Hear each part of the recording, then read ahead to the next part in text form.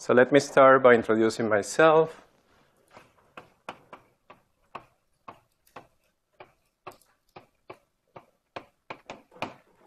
I'm Freddy Cachazo.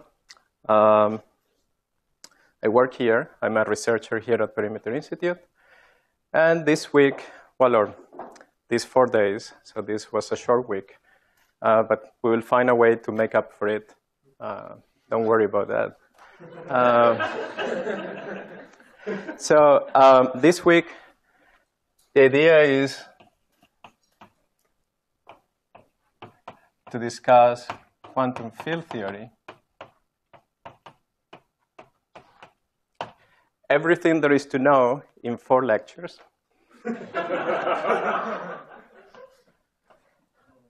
Well, quantum field theory 0. Actually, I want to give a different name to this. Perhaps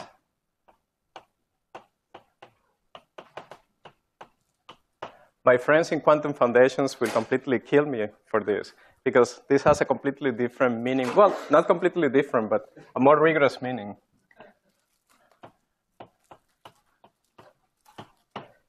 But I decided to give a different name from the standard one, because we're going to basically start from a very different place from any book that starts quantum field theory. And why are we doing this if you have a quantum field theory course later on? Well, basically, this week is some sort of warm-up, okay, for what's coming next week, which are your first 2 core courses, okay, relativity and quantum mechanics. Now, the reason I want to start from a very different place than the usual books is something that happened last year. In the summer, something spectacular happened. Does anybody know what happened? Excellent. The Higgs was discovered. So that's a big triumph for humankind, right? I mean, this is something incredibly spectacular, that a set of equations so simple as a standard model, well, at first, they don't look that simple, okay?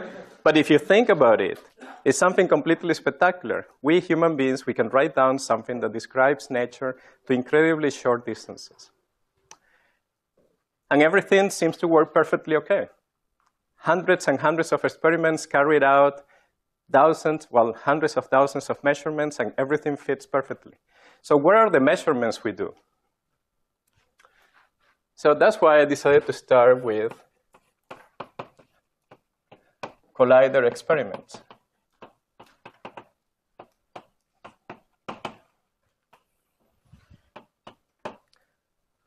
In particular, we can keep in mind the Large Hadron Collider.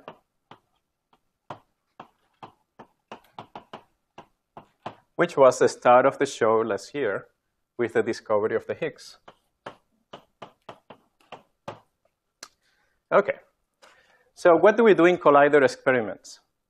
Well, we usually have 2 beams of particles, and we make them collide. So that sounds very easy. So let me represent one of the beams. So we have a bunch of particles.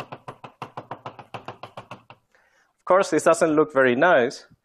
So people like to draw this as if it was a cylinder, an imaginary cylinder containing the particles that we're going to scatter. They are moving with some velocity. And in some frame, we can think about another bunch of particles as particles that are at rest. Okay? So these ones would be our target. And these are somehow our projectiles. Okay? So we're going to throw all these particles and make them collide with all these particles that are sitting here. Okay? I had a hard time deciding how to call these things. So how to say, well, the target should be T, and the projectiles P, or so. In the end, I couldn't come up with a nice notation for that. So we're just going to call the particles here particles A and particles B. Okay, for the lack of a better name, that's what we're going to do. Of course, in different frames, we can think about the 2 groups of particles as moving and colliding. Okay? So for particles that are in the set B, we have some density of particles, rho B. Our bunch of particles, let's say it has length B, and the same thing for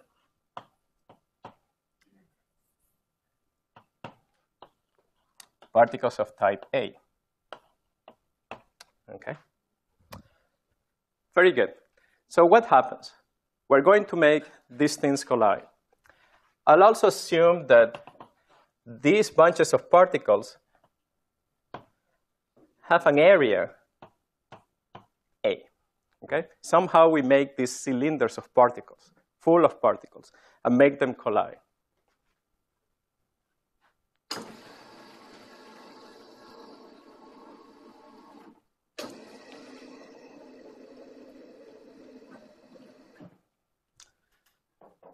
How many particles per cylinder we typically have?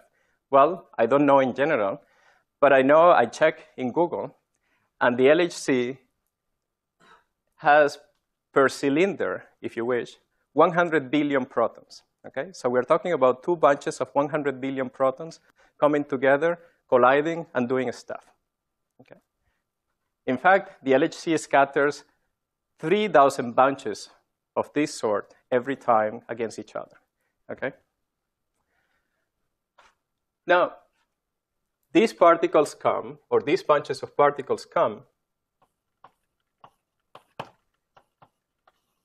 they mix with each other, and particles come out flying.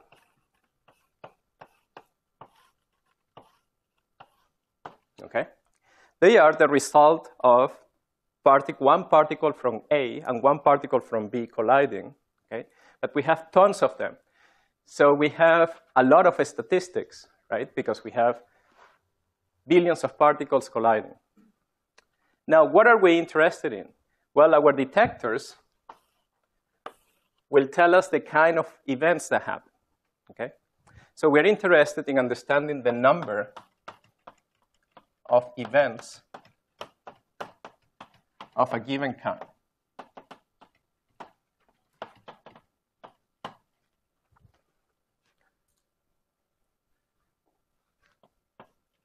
Now, what could this dependence, the dependence of the number of events of a given kind, on the parameters we have on the top blackboard could be?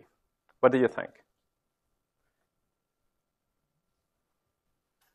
So that's the object we want to compute, but we want to somehow strip out all the information that comes from the actual experiment we're doing, say the kind of collider experiment we're performing, the size of the object, and so on. So we have to strip out all that information. In order to do it, and to get something that is more intrinsic to the actual physics that is happening, particle per particle, we have to find out how this thing depends on all the parameters of our collider. Okay? So how does this depend on, say, the area of the bunches? Should be proportional. Excellent. How about on the other parameters? That's right. It should be proportional to the density of the particles in the target, proportional to the density of the particles that are approaching, the length of the beams. Okay? That's pretty good. Sorry?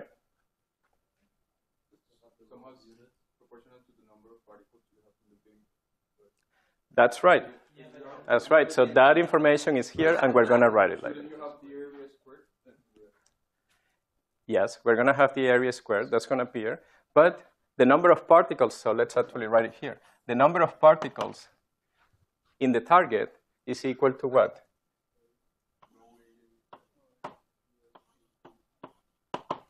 And the number of particles that are approaching, that's right. So in terms of this, the same formula can be written as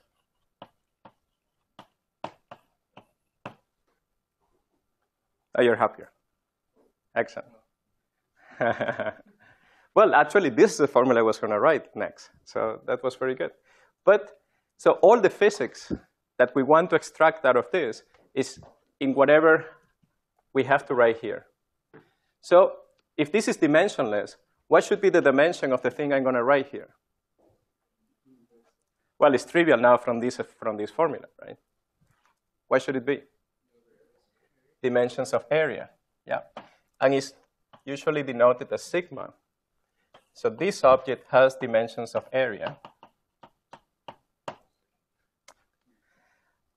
And this has special units in particle physics.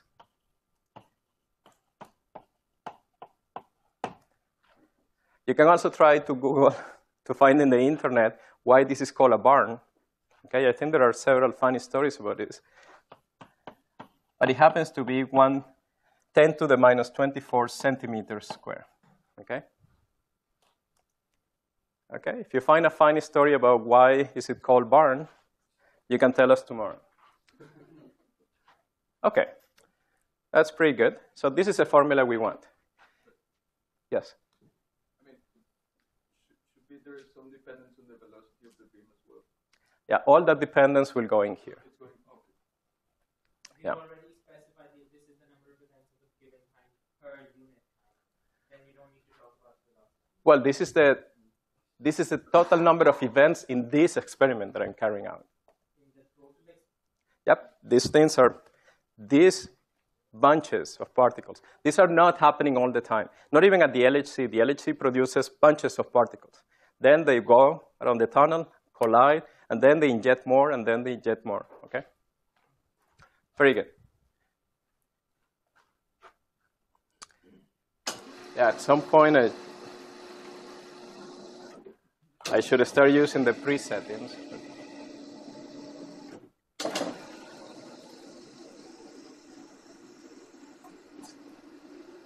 Okay. Very good. So before the LHC, there was another collider, actually in the same tunnel, called LEP. This is a large electron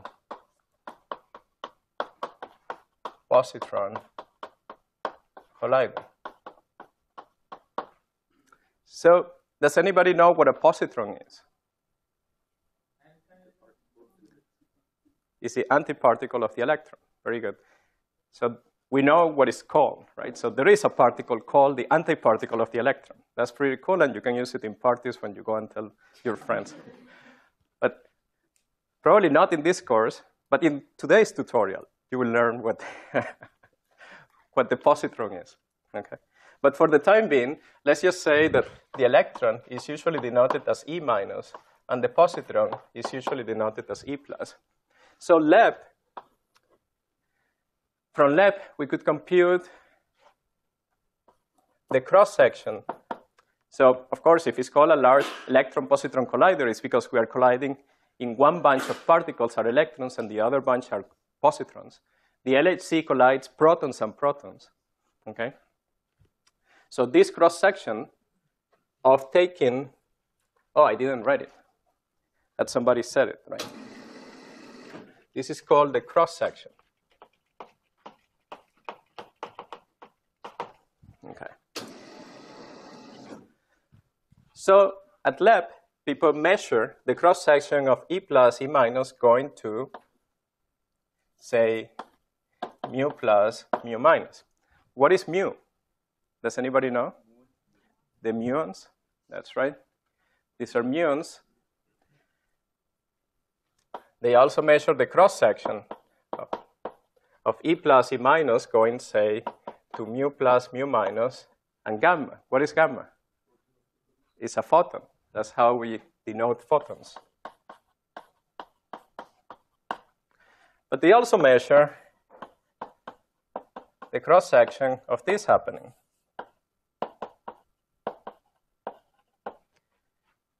Of producing a mu plus, mu minus, and two gammas.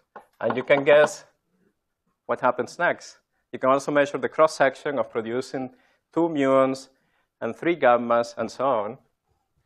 Many other things can happen. You can measure the cross-section of this going to taus, to towns. And of course, you can also measure last but not least, the cross-section of producing, again, E plus and E minus. Okay? So all this is happening, and all these numbers can be measured. Now, our job as theorists is to find a theory that computes them and predicts them. So that sounds easy. Okay? At least we didn't have to build the accelerator. Yes? One question. How can you determine what you're measuring, for example, for the process of having one photon differs from the one of two photons? Yes. So, of course, if the two photons, that's a very good question. If the two photons are very, very collinear to each other, meaning their momenta are very parallel to each other, it's impossible to distinguish them. Very, very hard to distinguish them. Here, what I mean then is what happens when the photons are in different directions. Okay? They come out in different directions. But that's a very good question, because just the cross-section, as I'm giving you, doesn't really do justice to what the detectors can do. Detectors not only can measure what kind of events we get out, but they also measure the momentum of the particles coming out. Okay? And nowhere here I told you anything about the momentum of the particles. So there must be a more refined observable that knows about the momentum of the external particles. Yes? So how do the detectors tell which particle is based on mass and everything? Yeah, so the detectors will have different tricks to tell particles apart.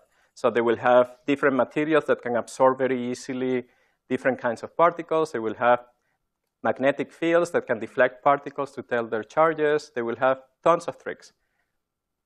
But I'm happy I don't have to know them. Yes? That's not an exhaustive list, but shouldn't the first thing that happened be E minus E plus just goes to 2 gamma and nothing else? Well, this is not, as you said, this is not an exhaustive list. Yes.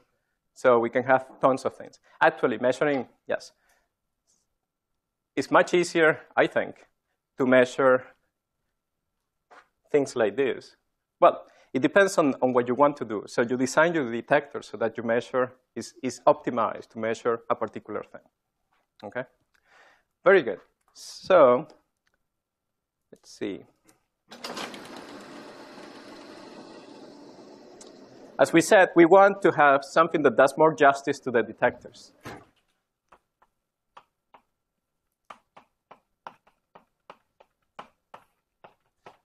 So you can also find in the internet, I encourage you to search for Atlas and CMS.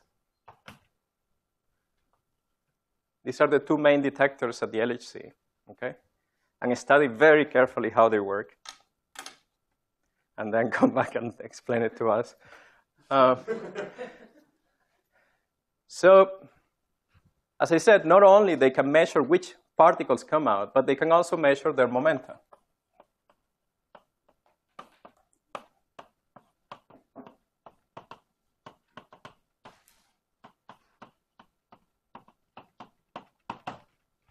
Okay?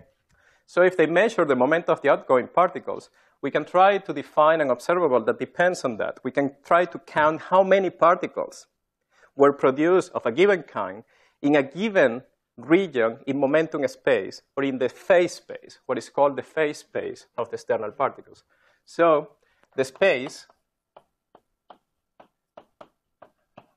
of all possible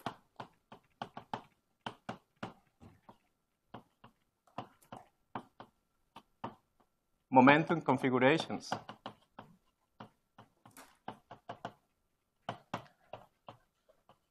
of outgoing particles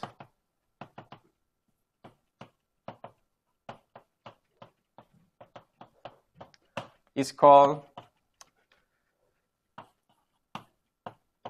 the phase space. Okay?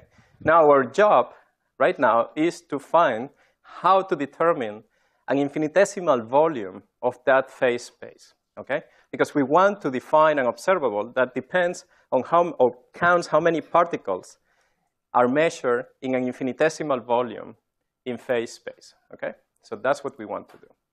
So for each of the external particles, as I said, I couldn't find a good notation now, even for the external particles. So say that outgoing particles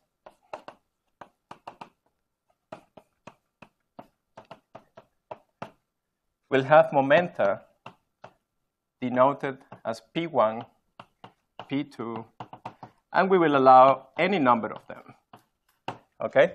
So whenever you see numbers 1, 2 through n, at least today, that would mean that these are outgoing particles. Yes? So this name phase space is slightly different from what in the sense phase space in classical mechanics. That also includes the position of the particle. That's true. Yes. So we're going to define it actually. Yes. So we have outgoing particles. Okay? They have this momenta. Their momenta is described by 4 vectors, of course. Now, what is the space of all possible configurations of momenta for n particles? What would you say? So those who are mathematically inclined, what kind of manifold would that be? Or which manifold would that be? So our first approximation could be that our phase space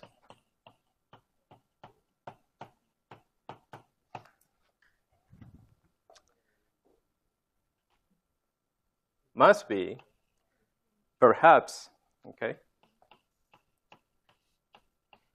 or naively, looks like R for n. Okay? But that's nonsense, of course, right? Okay, so if you're really picky, it should be R n, 3n. Yes, it's 1 per particle.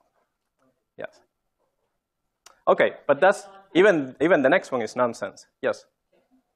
Can you not have like just like n, 3n, and then plot it for each of the n particles along one axis? I mean, like the t component x, y, z for yes. 1 through n, and plot each of those on the axes. Why Sorry. do you have? I'm just telling you, if I didn't know anything else, the space of all possible values of these objects happens to be that, right? But we know better, right? We know these are particles, right? If they are particles, well, we haven't defined what a particle is, by the way, right? But we will. So for the time being, let's use our intuitive notion of what a particle is. And we all know that the most fundamental thing that we assign to a particle is its mass, right? So if these are particles, they all come with a mass.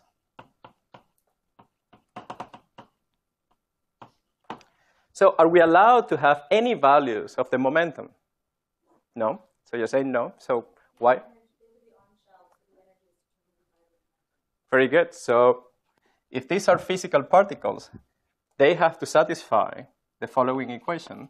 So P for particle I, okay, so that's my notation for the ith particle. The norm of this vector has to be equal to the mass of the vector square, okay? And this is called the on-shell condition, okay?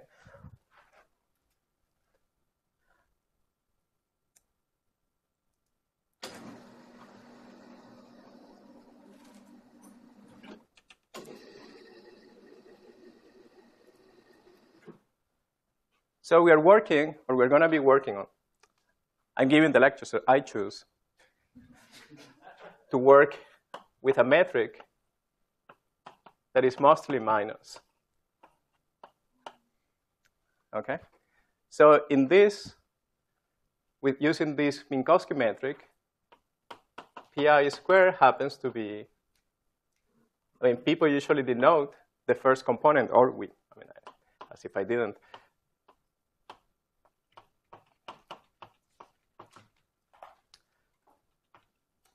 The first component of the vector is going to be the energy.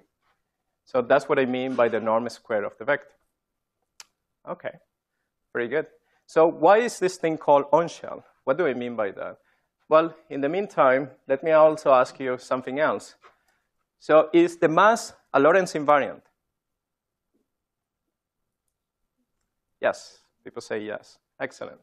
Yeah, so here, course, when we are in high school, sometimes people tell us that the mass can change and this and that, but we're not in high school anymore. So we know that when people talk about the mass, we only talk about the rest mass, and this is a Lorentz invariant, okay? Because it's defined as the norm of this vector, in fact. So it's a Lorentz invariant.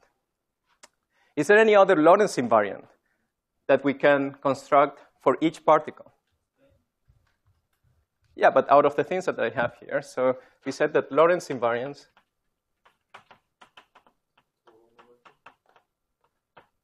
Yes, but just for one particle. So we said that the mass is a Lorentz invariant.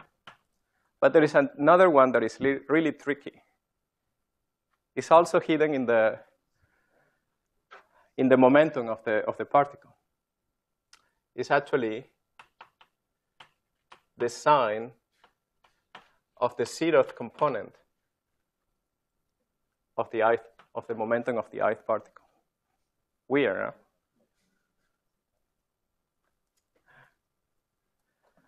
Well, why is this Lorentz invariant? That's in the case you use that metric, for instance.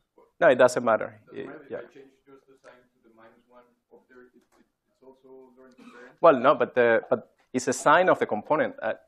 This is different from the sign of that component, right? Yes. So why is this true? Well, to understand that, let's actually draw what we mean by something being on-shell, okay? So it's convenient to consider the case when the mass is 0. So if the mass is 0, we can draw in momentum space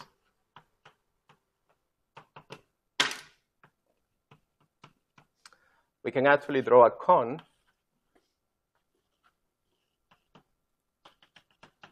okay? This is in momentum space. And a particle that has mass 0, its momentum should be constrained to lie on the shell defined by the surface of the cone. Yes? What's the PI tilde over there? What is the P? PI? Oh, so there is a 3 momentum, right? So we have the vector P, which is defined as Px, Py, Pz. And that's the norm, yes? Is the sign of the 0 component of the momentum, is it only invariant under a certain component of the Lorentz group, or is it under all invariant under all of the? Very good. It's only invariant under, only under the connected component of the Lorentz group, yes. Okay, so particles with mass will then be restricted to lie on hyperbolas. So the momentum has to lie somewhere here, okay? Now the sign of the 0th component tells us whether you are future-directed or past-directed, okay? Of course, if we have a particle, not that we have, but suppose that we had a particle whose momentum could be outside of the lie cone here, of this null cone, then its 0th component would not be Lorentz invariant. The sign will not be Lorentz invariant because a Lorentz transformation could move you up and down. Lorentz transformations cannot map a point that is inside the null cone to a point that is outside. In particular, it cannot map a point that is pointing in this direction to a point that is pointing in this direction, to a vector that is pointing in this direction. And that's the reason the sign tells you if you are on the top half or on the bottom half. And Lorentz transformations will not be able to map you from one to the other. So that's why it's Lorentz invariant for physical particles, okay? Not for unphysical particles. How can we call, do you know how it's called a particle whose momentum is somewhere here? People have given a name for such a weird thing. It's what? A tachyon. Yeah, that's right. But that's not important for us because, yeah. Okay. So we're ready for our second approximation to the phase space. Okay? So we want to define the volume of an infinitesimal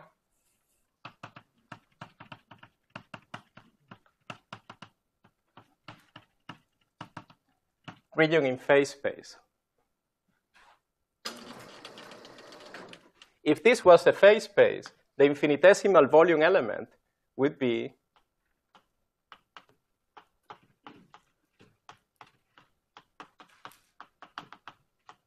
just this, right? But we know it's wrong, so we have to fix it. So knowing this, we should impose. I'm not going to try to describe what the phase space is as a whole, because it's a very complicated manifold. It's a submanifold of this one, and it's a very curved manifold.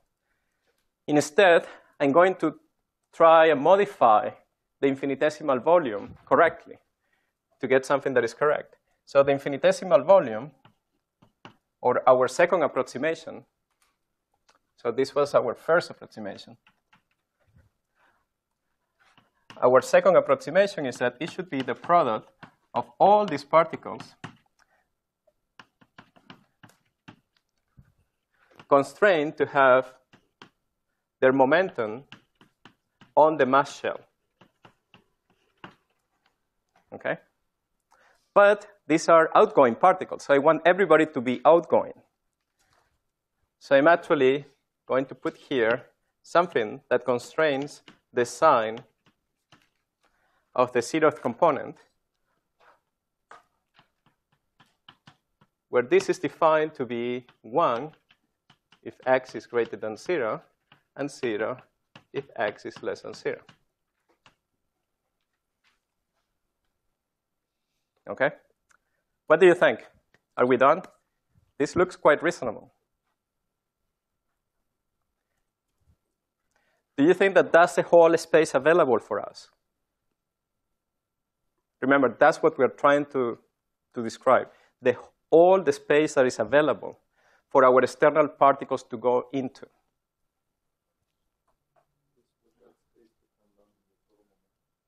Excellent, very good.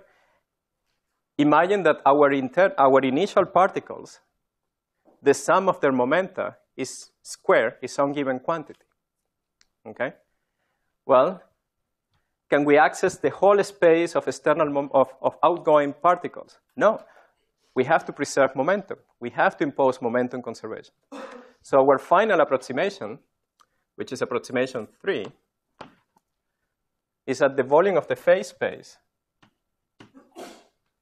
is corrected by simply asking the momenta to satisfy momentum conservation. So the sum of the momenta of all the external particles must equal the sum of our incoming particles. And now we got it. Okay? So that's the space available for us. And we want to ask, is this going to work?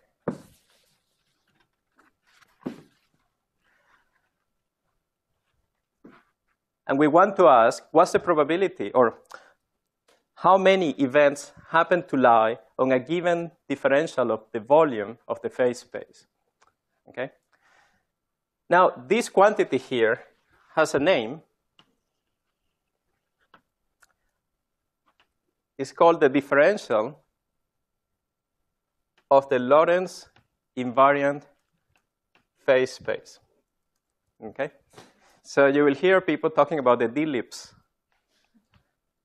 Yeah, you know.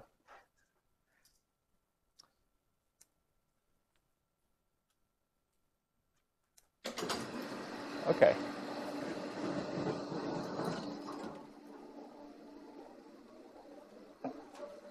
So now we are ready to define the object we want to study, which is called the differential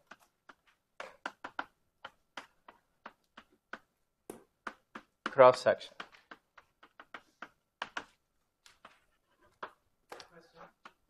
Yes? So we're assuming that the momenta of all the incoming particles in the two bunches are identical, right? Yes. And that is what PM. That's right. Very good. Thank you. Yes. So we're assuming that, well, just from the picture, right, the target, say, is not that they are at rest, and the ones that are incoming, they are all, that bunch is incoming with some velocity. And then that means that, yeah, said another way, we're also assuming that all the particles in that bunch and all the particles in this bunch are of the same kind. Okay? We're not mixing electrons with protons. We're only throwing electrons against positrons or throwing protons against protons. Okay? That's a good question. So we're going to define the differential cross-section, okay, just as we did there, but now with our d-libs. Now it's a differential cross-section for particles A and B going to some external state whose Lorentz invariant phase space element is defined in this way, okay? And of course, we need something here. How do we know that we need something here? There are two reasons. We are still missing something in this formula. Yeah, first of all, dimensions. Second, this thing, according to its name, is a Lorentz invariant. And this is an area. So this is wrong at the moment. Not only that, this object is only knows about the kinematics of the process, and it doesn't know anything else. So this cannot be the full answer. So let's fix one problem first. Okay? Let's fix the problem of the fact that this is not Lorentz invariant and this is Lorentz invariant. So the problem is going to be fixed by, actually, yes. You say it's Lorentz invariant. I see why the on-shell constraint and the sign constraint are Lorentz invariant itself, but the delta of the total momentum is also Lorentz invariant. Yes. So imagine you perform a Lorentz transformation on a delta function of that sort, right? Then an exercise for all of you, which you should try, is that in order to undo the Lorentz transformation, the only price you pay is the determinant of the transformation you perform, okay? And the determinant happens to be 1, because the Lorentz group is SO 3,1, which you all know from Anna's course, I think. If not, well, it doesn't matter. Tomorrow we will discuss something. OK, so we have to fix this. It turns out that the object that we want to put in here, after all, we took into account the phase space of the outgoing particles. So the object we're going to put here is something. The numbers are conventions. But this is something that depends only on the incoming particles, or the particles we're going to scatter, okay?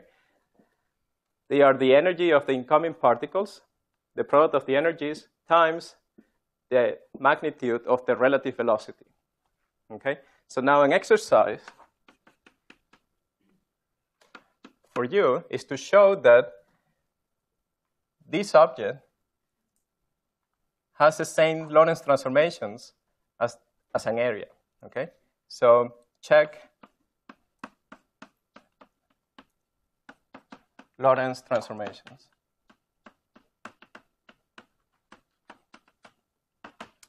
So if this takes into account the Lorentz transformations, what we're left with is something that is Lorentz invariant. So this is Lorentz invariant.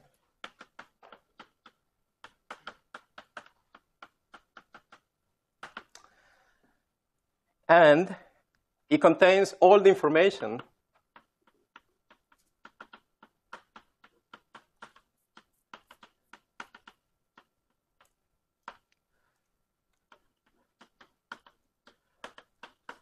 of the dynamics. That's why I call it D. Okay? Everything else is just kinematics. So all that has to do with the physics of what's going on in the interaction has to be contained in our object D. And that's what we're going to study for the rest of today and most likely in the remaining of the lectures. Okay.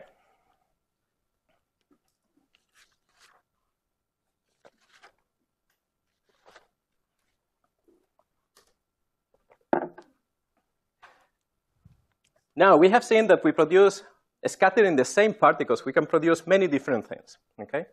So that tells us that whatever is governing the physics of these interactions must be probabilistic in nature, okay? Yes? So No. The factors are the number. Yeah, very good. Sorry. The numerical factors. What energy is transformed the right way when you put them on the bottom? Yeah. So the claim, what you want to check, or what I want you to check, is that the product of the energies times V compensate the Lorentz transformations of the left-hand side. Okay. So that should be a fun exercise. Right.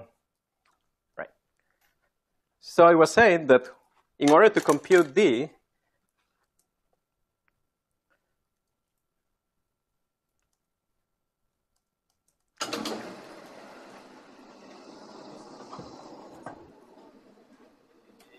is where all the dynamics and all the physics will enter, right? So in order to do that,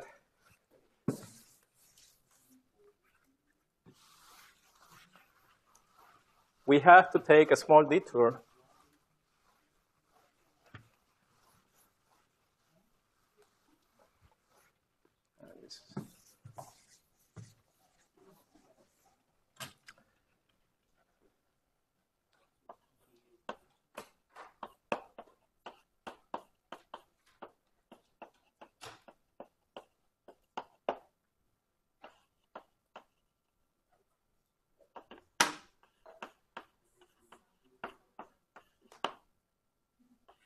Okay.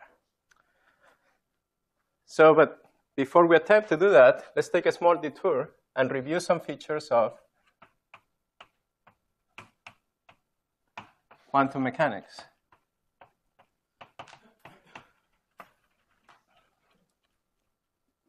Okay?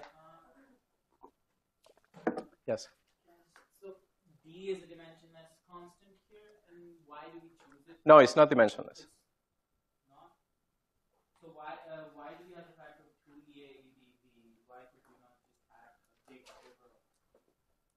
Well, just to determine the dimensions, just look at the, you should look at the dimension of the D-ellipse, okay? That's an exercise.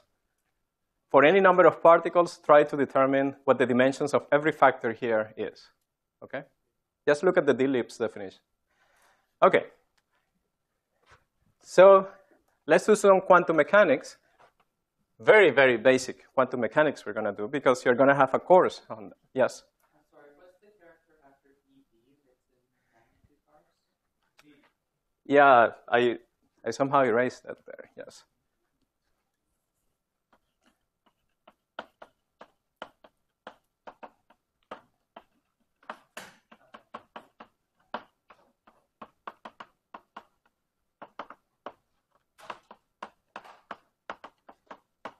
Okay.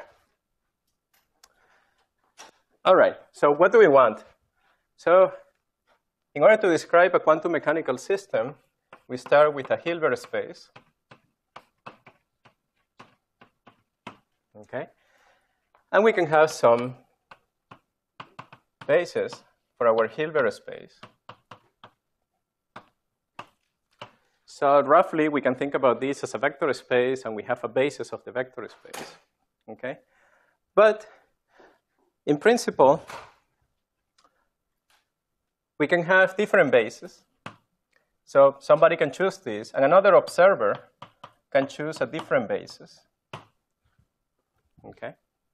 So these are two different bases. Let me call this B and this B prime. Now, for them to describe the same physical reality,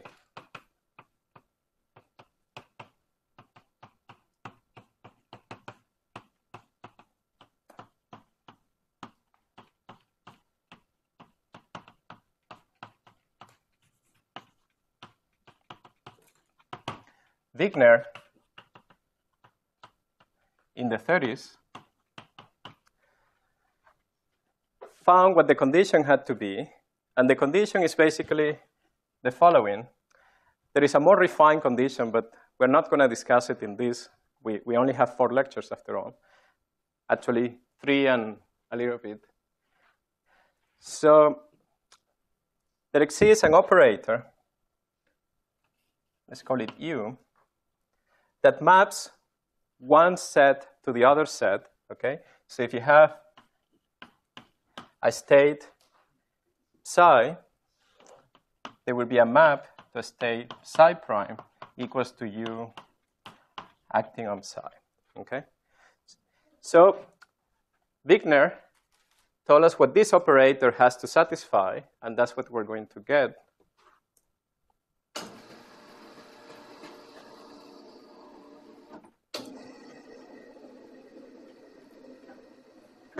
Right now. Yes? I don't know, maybe this is really pedantic, but when you have the different bases, shouldn't the label, the index, I be I prime for this B prime basis? Because if you're keeping the indices also independent of each other? Yeah, you're right. It's very pedantic to do it. Yeah. So we're not going to do it. So very good. So what happens? So imagine you have a state psi, right? A general state expanded in the basis psi I. Okay? So the physical quantities, and this is a basis that diagonalizes some observable. Okay? So the physical quantities we want to compute are given by the probabilities, say, of finding our state psi with an eigenvalue that corresponds to the state, to the basis psi I after we perform a measurement, and that number is this, which can be computed from there by assuming that the basis is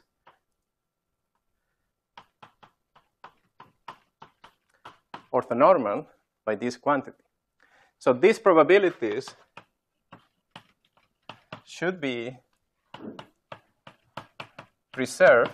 Okay, these are the physical observables.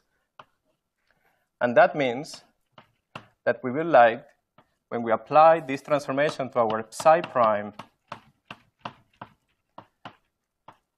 states, we should get the same answer. But these states are obtained by applying this transformation to the original states. Okay? So before we can learn what U has to do, we should review a little bit of what the adjoint operator is. The adjoint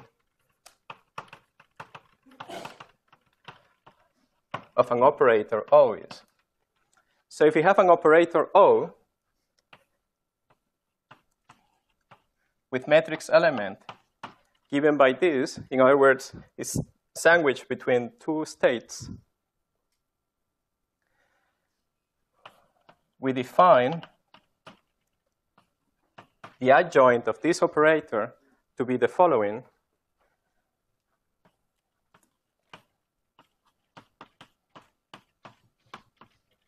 It's equal to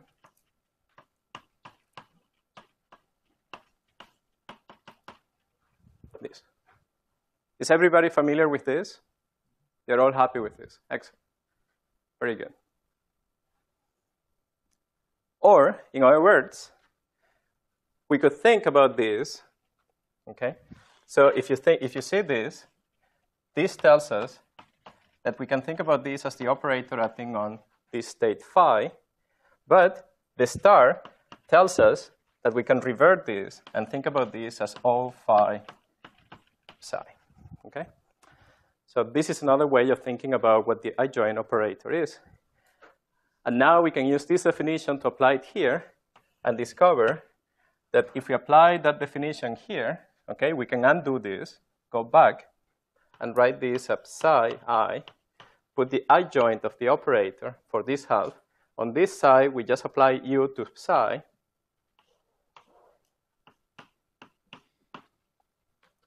And then getting the equality tells us that this product has to be 1. Okay? Yes? Or times a phase. Times a phase. But then, to understand what the phase has to be, and to understand that this can be unitary or anti-unitary, which is the other option, you have to read Wigner's paper, and I encourage you to do that.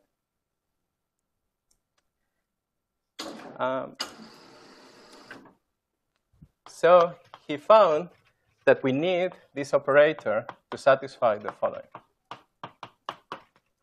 is a unitary operator. Okay.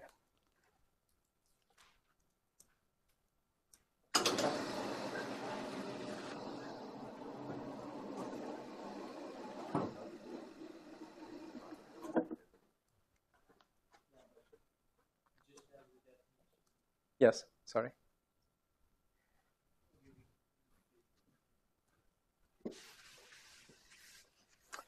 Okay. So now we're done with our small detour, and we can go back to scattering physics.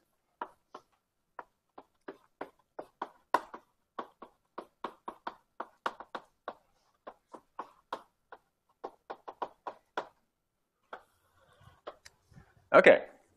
So we're going to have some working assumptions.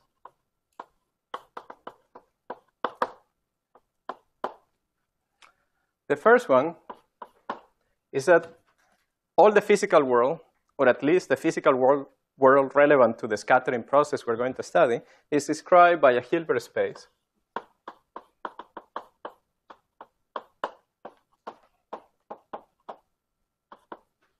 Second,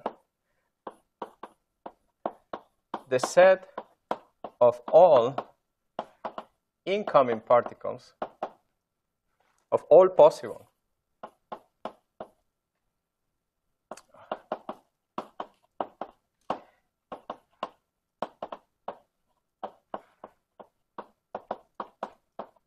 forms,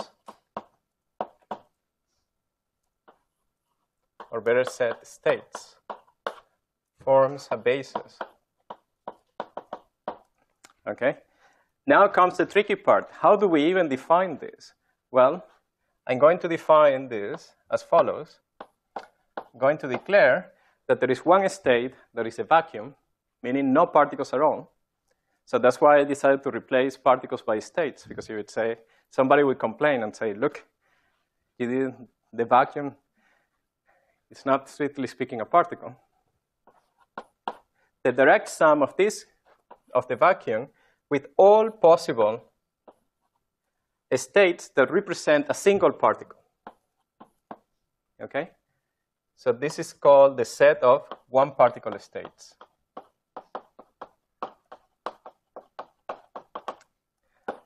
Plus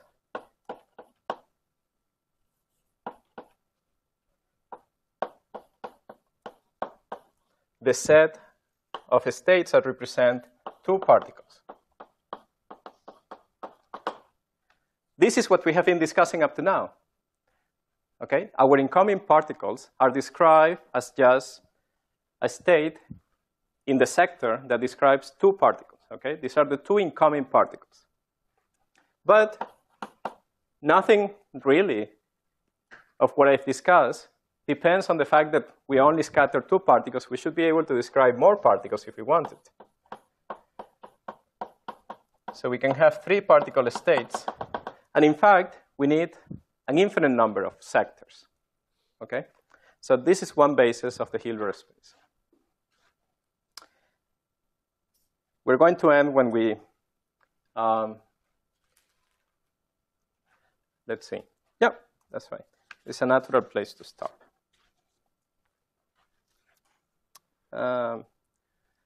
Let's continue here.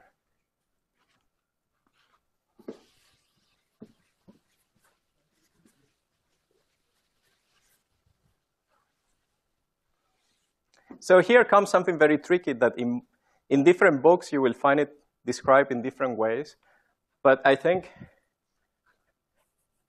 this is the next assumption, or what I'm going to tell. Yeah, the next assumption is the way I would like to phrase it, which is that the same is true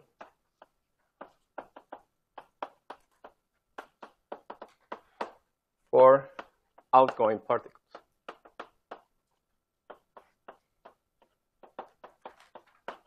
Okay? So we have only one Hilbert space that describes all the physical reality. Okay? Now, I'm assuming that all the set of possible incoming particles form a basis of the whole Hilbert space. Okay? I'm also assuming that there is another basis, which is made out of all possible outgoing particles. Okay? So you see the consequence of this, which is easy to state, is very profound. It means that a single state of the outgoing particles can be expressed as a linear combination of the states in the incoming particle basis, right? After all, they are both bases. So to distinguish the bases, I'm going to give a label in to these ones, and to these ones, I'm going to give a label that it says out. Okay?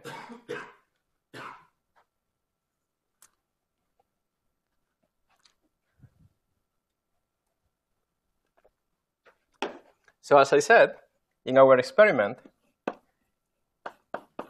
in our case, we have some particular external state. Remember, we call them P1 up to Pn.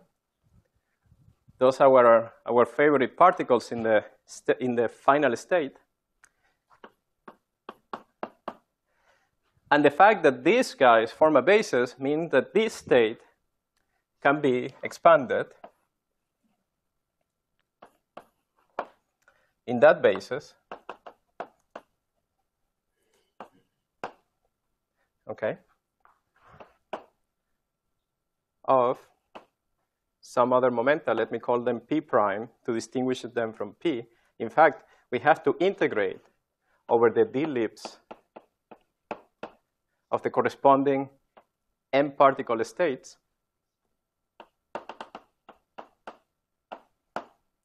with some coefficients. So let me put the coefficients here that depend. This will depend, of course, on the incoming guys, on the choice of the outgoing guys.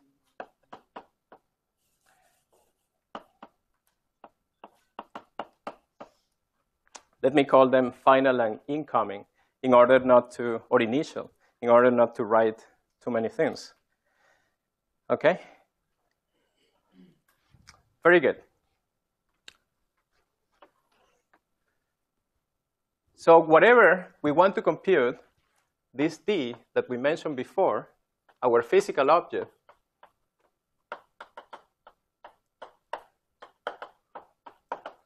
must somehow be related to the following: to the overlap of our initial states, PA, PB, and our final states.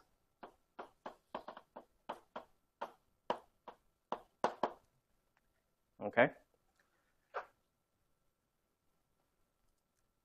So whatever this quantity is, somehow must contain the information we need in order to compute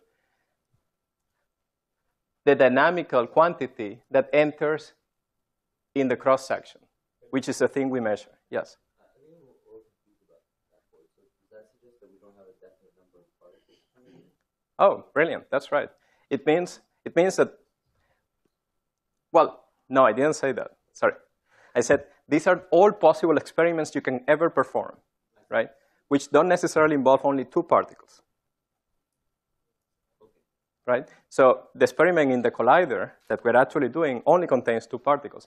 And that's why we are only dotting this external state with this particular state. Yes?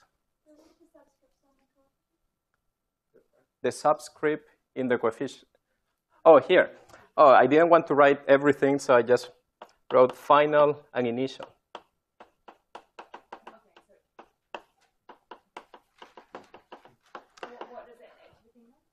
Well, it depends. It's a coefficient that depends on this, and this coefficient depends on this. It's just like what I did when I expanded the bases.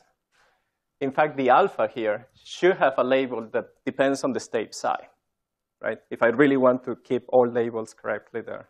Yes. Okay. What does it mean to have a linear combination of one particle state, a state with a three particle state? I mean, the sum of both states. that's a good question.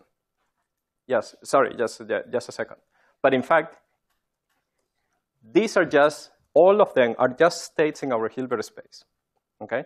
So that is a completely fine, I know it sounds a little bit strange because in quantum mechanics, in the standard quantum mechanics that you have seen, you always have a fixed set of particles, right? But precisely, one of the things we have learned from the experiments, right, is that we can produce, from the same two particles coming in, we can produce a variety of final particles. So we are forced to introduce a Hilbert space that contains all these states together. We have to treat them all together, okay? Yes?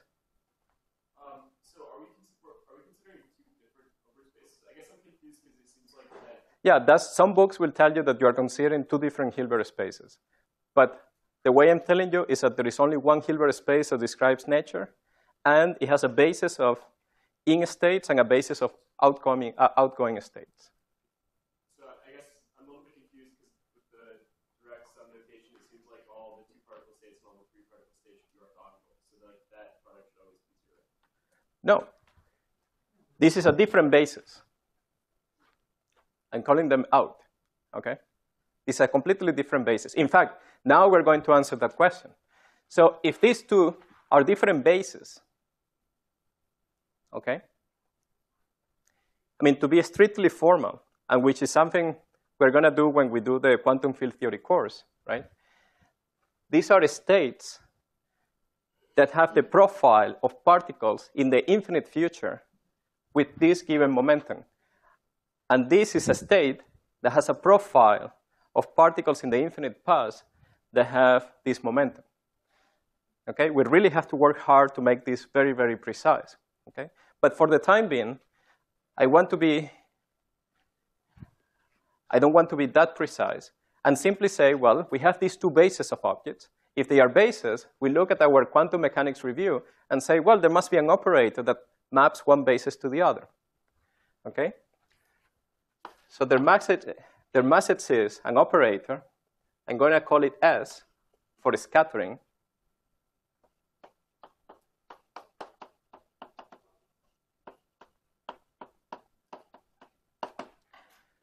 That does the following. It takes our states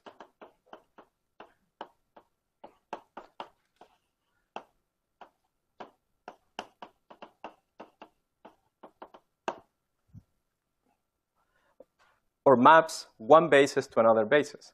So using this quantity must then be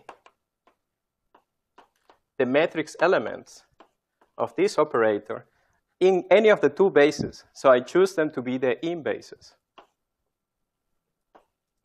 So the relevant physical object would be the matrix elements of this quantity in one of the two bases.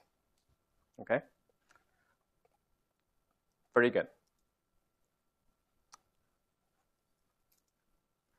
So let's see.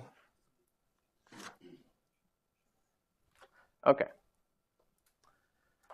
We're almost there to actually tell you what D is. So that's where I want to finish the lecture. I want to tell you exactly what D is in terms of this. Does the scattering operator is just defined for the same number of particles? So remember, our Hilbert space is a huge monster, right? So in fact, the Hilbert space not only is infinite dimensional, right? The space is not even countable, right? Because it has states for different momentum, and the momentum can take continuous values. So we have this incredibly large space. The S operator is an operator that acts on that space. So using the name metrics is a little bit of a stretch, right? But if you think that you could, in the finite dimensional case, we could arrange the vectors in a countable set, right? And then define a matrix as the contraction of our operator with different entries, with different bases, right? And define matrix elements and build a matrix, right? So we want to borrow that language and say that these physical objects are the entries of a matrix, okay? So was that your question? Should it be always a square matrix? Oh, no, this is one entry. I mean, this is one entry of the matrix. I think the question So, because the second last line has n on both sides. so look at the vector space, right? At the Hilbert space. Think about each of those vectors as one entry. Of course, we cannot label them as 1, 2, 3, 4, right? Because they are uncountable. But we should think if we could do that, each one of those guys could be one of these psi's, okay? Psi I. So you should think about this as a contraction as the matrix elements of S dotted with some state psi I and some state psi j. It happens that this state psi j is this one. It so happens to be this one. And this one happens to be this one. Okay? But they are all states in the Hilbert space. Okay? They should be treated in the same footing. Yes? I think the question is that those ends necessarily have to be the same on your out? So you have S hitting a state with n particles and then coming out with n particles. Can those be different? You have different numbers of particles on both sides? No. This is the same. They have to be the same? Yes. Yeah, I'm defining the operator in this way. Yes. Okay. So we're almost done. All we need is to realize that that object that's given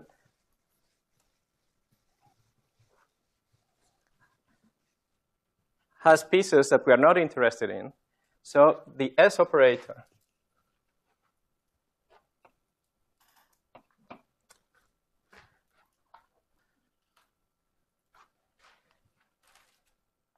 so what's the best way to say this? So what do you think we should use for an operator that tells you that no scattering happened? So the incoming particles just miss each other and just fly by. Should be the identity, right? Very good. So if we are interested in scattering, we should really subtract from here the case when nothing happens. That's the identity.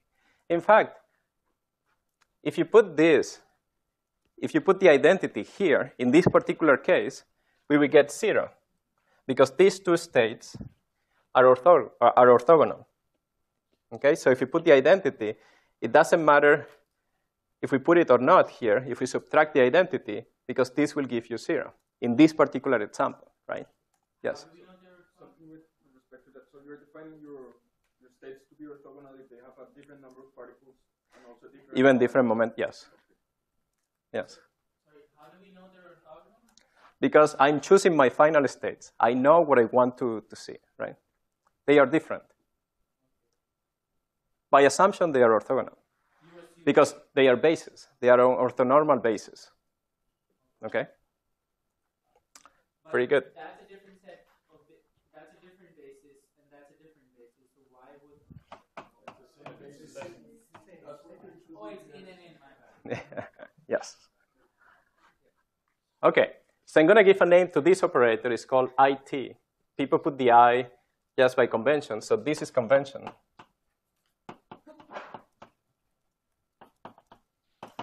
Okay. And then say that we are interested in are the matrix elements of T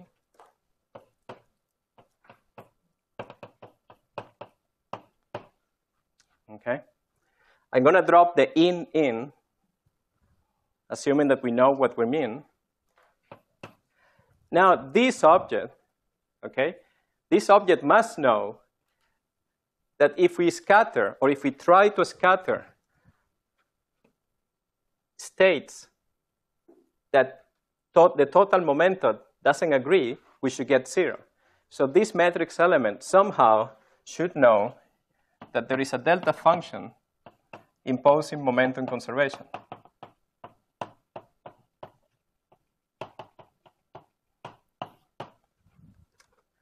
And whatever else is left here is usually called M, and it's called the invariant matrix element.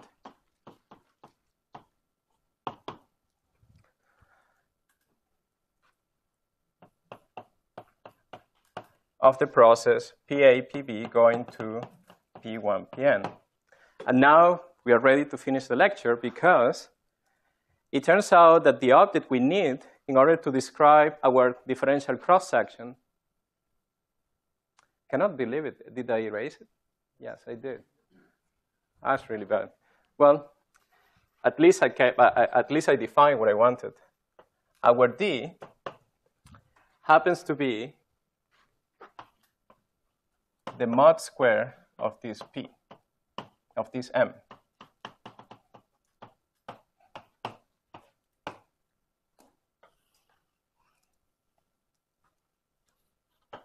Okay?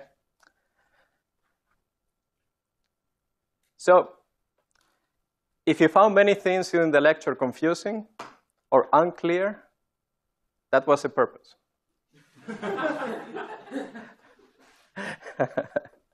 In fact, given the nature of the course, that is very fast-paced, many people will come and tell you about different subjects, very interesting subjects, sometimes at the cutting edge of research. And by nature, many things will be unclear, and it's your job to try and fill the gaps, okay? In this case, these 4 lectures are just, as I told you, a warm-up for what is coming. We will have a quantum field theory course, and there we're going to try to make sense out of all these things that we said today. What we want to do in the next 3 lectures is to push unitarity to the limits and see how far we can get in learning what this object is just by using unitarity. Yes? S is unitary. What is T? T doesn't satisfy any property that has a name, right? But very good. So for tomorrow, work out what unitarity for S means in terms of T. It will give you an equation, okay? It doesn't have a name, not that I know. So work it out, okay? Very good. So we'll stop here.